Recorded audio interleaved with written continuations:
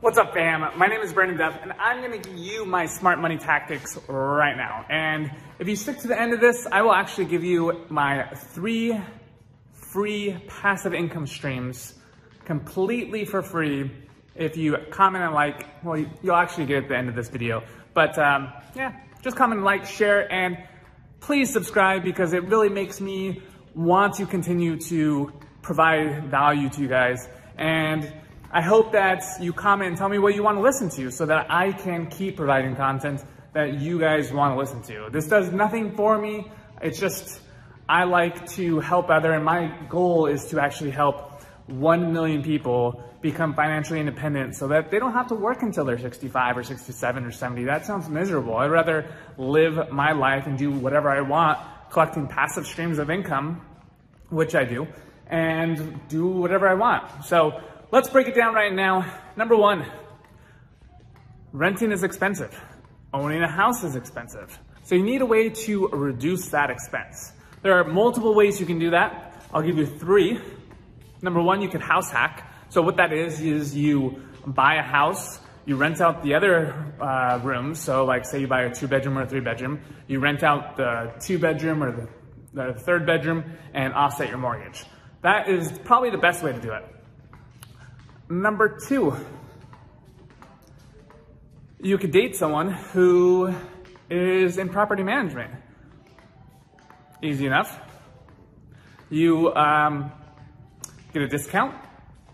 You live pretty much cheap because you don't have to pay for certain like fees. You don't have to pay as much in rent. You don't have to, all these things, I guess, because your wife's a property manager, your husband's a property manager, or your boyfriend or girlfriend or whatever. That's great. I mean, that's an awesome way to do it. That's what I did. My wife is awesome. Number 3, you could rent and then rent with someone else, like have a roommate in an apartment if you can't afford to buy a house, and offset your rent. So those are 3 ways you can do that. Second way, reduce your expenses in your car. Your car is expensive. You have to drive only to point A to point B typically. You're not a race car driver, so you're not going around in circles. So you might, like I am right now, but you might as well get a cheap ass car that is good on gas mileage. I own a Prius. I use it to nothing, actually. I don't drive anywhere because I live at home, or I work from home. So I pretty much don't need to go anywhere. But what you can do is when you do work from home, you can rent out your car. I rent my car out and make money, passive income. I make about $400 a month on renting my car out passively. I don't have to do anything. I'm not driving for Uber. That sounds miserable. I'm not trading time for money. I'm just getting a nice little paycheck every week because I rent out my car.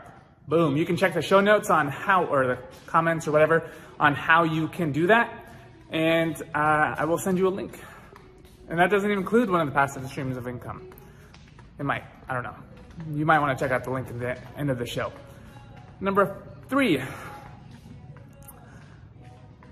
work from home. If you work from home, you don't have to pay for gas. Your insurance goes down.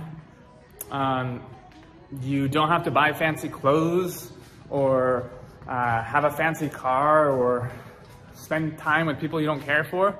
You can just dress like this all day, like sweats, sandals, and just walk around and talk on YouTube or on Facebook or Instagram or whatever platform and spread love and tell people how to make money from home. What else could you do? I mean, that was 3 ways to do that. I guess let's keep going. Number 4, pay debts down as quickly as possible. That are your biggest expenses. But mind you, if they are super big, like for instance, say you have a mortgage versus a large credit card. Like your mortgage is a low interest rate, but your credit card is gonna be a high interest rate. Try and pay off your expenses that reduce your cash flow each month that you can pay off quickly. So like a lot of people call it a snowball effect where you actually pay off your little expenses first. But if there's little expenses and they're not really affecting your cash flow, for instance, say you have like a $1,000 credit card and it's $7 a month or $30 a month, that really might not be worth paying off versus something that's like $3,000 and now you're paying $120 or $150 a month. You might want to pay that off first so that you can start rolling in the extra cash flow into those other property, or not other properties, but other expenses. I know for me, like I refinanced my house and pulled out all the equity of one of my rental properties and to purchase another one. And I used that equity to pay off my car, to pay off my Peloton, and to pay off my TV because I wanted the extra cash flow. Sure, I could have bought another rental property or used that money into the actual rental property that I bought to decrease my mortgage.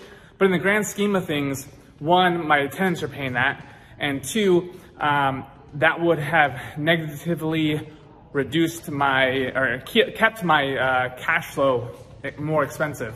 So I decided to reduce my liabilities and pay off all the what am I thinking of? I guess expenses each month so that I can have enough cash flow coming in. So those are my smart money hacks. Start using them and become a millionaire because you owe it to yourself and your family and your friends to start making a lot of money so that you can actually start helping other people make a lot of money. I noticed that when people are financially wealthy, they start turning outward and helping others become and do the same thing. So those are my money hacks.